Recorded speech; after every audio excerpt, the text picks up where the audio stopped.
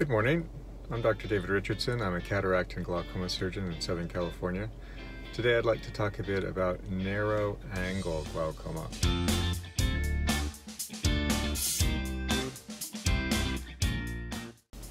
So let's get going.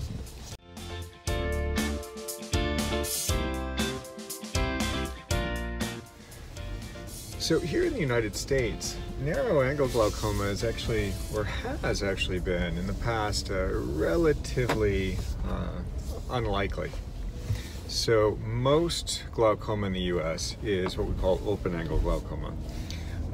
Narrow angle glaucoma, in which the angle, which is the angle between the underside of the cornea and the top side of the iris, is narrow. Now the reason why narrow angles versus open angles is an important distinction is that the trabecular meshwork, that's the drainage grate in the eye, and I use that term with the knowledge that it's far more than just a drainage grate, but for ease of discussion, it's where fluid drains out of the eye. Now, if that space just on the side of that grate, the trabecular meshwork, is narrow, it restricts flow. Whereas if it's a nice open angle rather than a narrow angle, the flow then is not physically restricted, at least to the trabecular meshwork. Now in open angle glaucoma, the problem is actually at the trabecular meshwork. So the fluid can get to the trabecular meshwork just fine, but it can't get through the trabecular meshwork. In a narrow angle anatomy, however, the problem is even getting to the trabecular meshwork. If the angle narrows sufficiently, then it can actually do what's called close. Now, narrow angles and closed angle, both what we call chronic angle closure as well as acute angle closure, so chronic over long term, acute over very short term. Narrow angle glaucoma tends to be far more common among Asians. So in Asian countries, such as China, it's actually the most common form of glaucoma, whereas traditionally here in the US, it's been far less likely to encounter narrow angles. That is changing as our demographics change. So what's important to know is that with narrow angle anatomy, you can have pretty severe fluctuations in the pressure, which are not necessarily symptomatic. So the individual with narrow angles may not even know it, which over time can result in damage to the optic nerve. Now, this can be relatively difficult to catch unless someone is seeing an ophthalmologist on a regular basis and having the angles actually evaluated, either at the slit lamp, that's the exam microscope, with an exam called gonioscopy, or with a type of scan called OCT, optical coherence tomography. Now, those who have chronically narrow angles are at risk for loss of vision, but what we worry about in general the most is what's called an acute angle closure. Now, an acute angle closure is when the angle narrows so much that it closes off, and once it's closed off, there's no feedback loop. There's nothing telling the ciliary body, which produces fluid, to stop producing fluid because the fluid can't get out. So the fluid just keeps getting produced, building up in the eye. It can't get out, which further closes off the angle, and you can end up with a very high elevation of pressure in a very short period of time. Indeed, in a matter of hours, the pressure can go up into the 50s, 60s, 70s. It's been measured as high as the 80s. The normal is generally below 20. Now, when you get above 50, the pressure in the eye gets so high, it can actually cut off the blood supply. You can stroke out the tissue in the eye.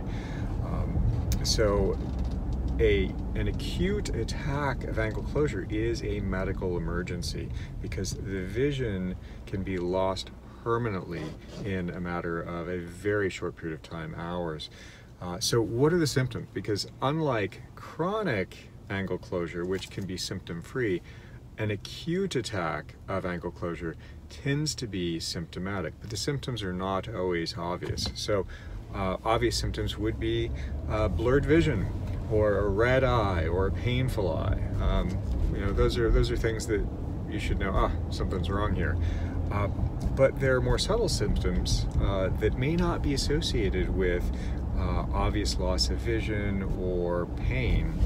So other symptoms include such things as seeing rainbows around lights is one, or just a headache, or nausea, or even vomiting. So you can have nausea and vomiting without eye pain. So there have actually been people who've gone to the emergency room for nausea and vomiting, worked up for stomach issues, and what was really going on was angle closure. So that's why it's important to know about your anatomy, so that if you have any of these symptoms, if you're at risk for angle closure, you know what to look out for. Now, for those who have an acute attack of angle closure, the treatment is generally an in-office laser treatment, although sometimes it does require going to the operating room in order to make a hole in the iris so that fluid can get from behind the iris into the angle and then out the trabecular meshwork into the Schlemm's canal and then out through the collector channel system. Now, if it's not treated right away, or there's been chronic angle closure in addition to acute, then sometimes the iris can actually scar down to the trabecular meshwork, and even with creating that opening in the iris, it may not be enough, in which case other surgeries may be necessary. Another thing to keep in mind is that we're now discovering that removal of the natural lens, which tends to push up against the iris and narrow that angle, the removal of the natural lens itself can be a very effective treatment for narrow angle anatomy. And so for those with narrow angles, we are now moving earlier and earlier toward removing cataracts, even when the vision may not be at the level where we would normally consider cataract surgery.